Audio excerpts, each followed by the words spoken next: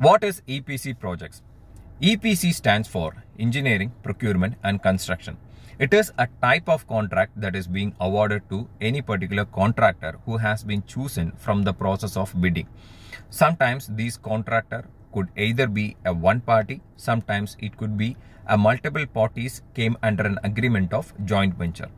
Why EPC experiences are highly demanding in most of the companies? Because especially in EPC projects, you have to do a lot of activities which cannot be defined as a standard activities.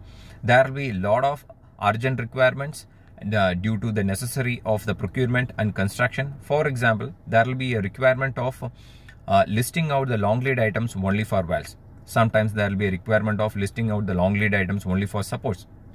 Sometimes there will be a requirement only for insulation. So these types of activities you can experience only in EPCs. That is why it is highly demanded.